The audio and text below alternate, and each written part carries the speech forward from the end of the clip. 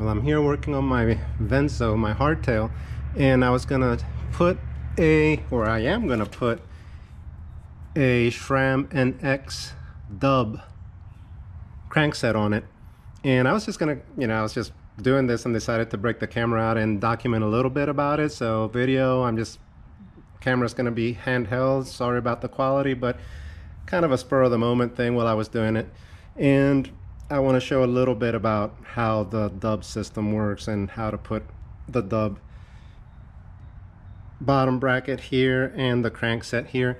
So what I had done is I got a really good deal on a DUB crankset. Had the wrong bottom bracket. It had a press fit bottom bracket, but I got it for 20 bucks.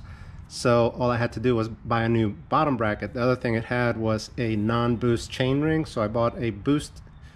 Other way around, had a boost chainring, so I bought a non-boost chainring because my Venso is an older quick release non-boost. So I had put it already on my, sorry about the mess in the garage, on my Diamondback hook, which has a 73 millimeter bottom bracket, 73 millimeter width. Decided that I'm gonna put it on my Venso because the hook is my son's bike. He barely rides it. He just rides it when he visits it. So might get ridden 10 times in the year, maybe. And I'm gonna go ahead and put it on my Venso. And my Venso has a 68 millimeter bottom bracket. So I'm gonna show how that works. So to remove my SRAM NX DUB crankset, it's a self-extracting bolt, so all I gotta do is put my 8 millimeter, turn counterclockwise, and it'll self-extract. It'll just come out on its own. Now like I said, I just turned the bolt counterclockwise, crank comes out on its own, no puller needed.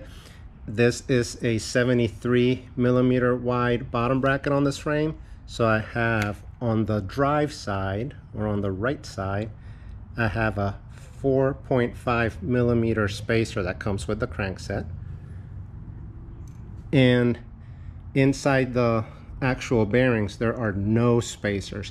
Now when I put it on the 68 millimeter, I will still have that 4.5 on the outside, but I will also have 2.5 millimeter spacers between the frame and the bearings on each side. The SRAM DUB uses bigger bearings, so you need a different tool than you do for your standard external bearing bottom bracket like a Shimano.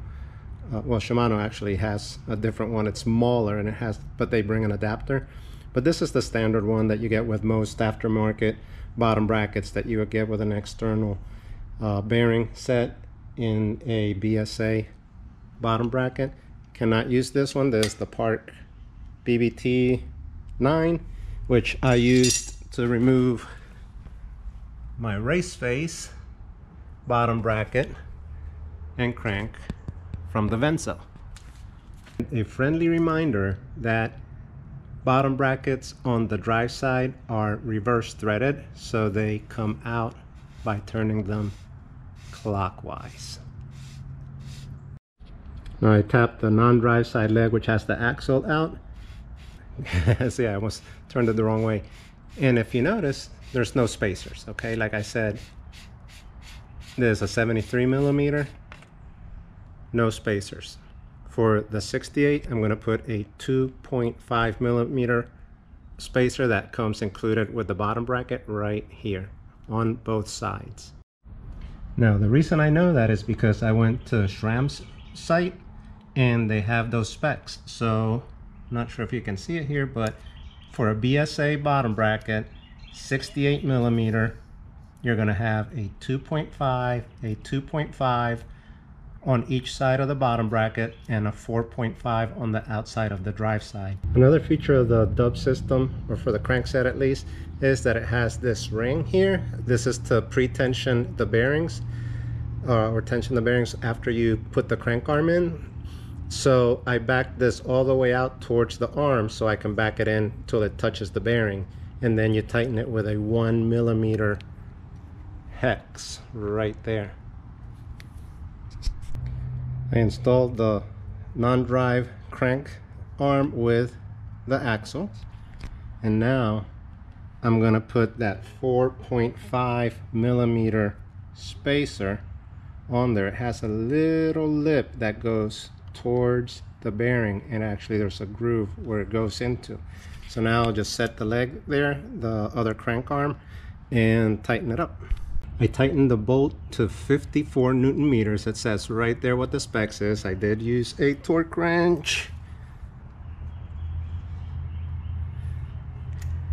And now I'll go to the other side and adjust the preload. For the preload ring, it's right here, and it gives you a little plus sign with the arrow pointing clockwise, and you can see where you're going to tighten the 2 millimeter hex after it's done. So I'm just gonna hold in the camera while doing this. There we go. I'm just gonna turn it. Hope you guys aren't getting dizzy until it stops. All right, so there it hit the bearing, just finger tight, and it won't go anymore. So it's nice against the outer bearing. Now I'll tighten that little 2 millimeter bolt. I tightened the 2 millimeter bolt. I made sure there's no play on the axle of the crank arm itself, and it's good to go. And that's what it looks like. I think it matches the bike very well. So now here's the question I have for you guys. So now I have the NX 12-speed ready. The guy I bought this from actually gave me the NX 12-speed rear cog set, which fits into a Shimano hub, a regular Shimano hub. This is a $100 cog set that he just gave me. Reason he did that was he did not like the NX system for the rear derailleur at all. He said the derailleur didn't shift well, it had play. So he went from the NX system Eagle to Shimano XT, which I have on that Diamondback I just showed, the hook, and I have it on my Diamondback 4C, and it is a very good system, very crisp, shifting, excellent. Now my question is, should I go ahead, I have no experience with the Eagle, should I go ahead and get a GX derailleur, which I've heard really good things about? I already have this. I would have to get a shifter and a chain. All that will set me back about $200. My SLX system works well, but it's definitely not as nice as the XT. So do you guys have any experience with the Shimano XT or SLX versus Eagle? So again, I would go with the Eagle GX, a little better derailleur. I would have the NX rear cog set because it fits on my wheel that I already have. I already have the NX crank set there with a new chain ring. So derailleur, chain, shifter, about $200, and I have 12-speed Eagle.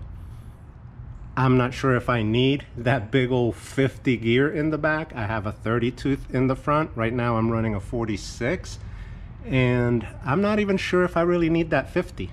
So it's a shame to have this and that though and not take advantage of it, and just, even if it's for curiosity's sake, give it a try. So let me know. I think if there's enough interest, I can show how the upgrade goes, and then what I think about it, and how to do it, and how much it came out to. And it would make a nice video too. So if there's any interest, if there's enough interest, I might go ahead and make that investment and go from Shimano SLX to SRAM Eagle 12-speed on my Raptor without having to change the wheels or anything else. Let me know what you think. Leave some comments at the bottom. Give it a thumbs up if you like it, or if you want me to go ahead and do that next step on my bike. Thanks for watching.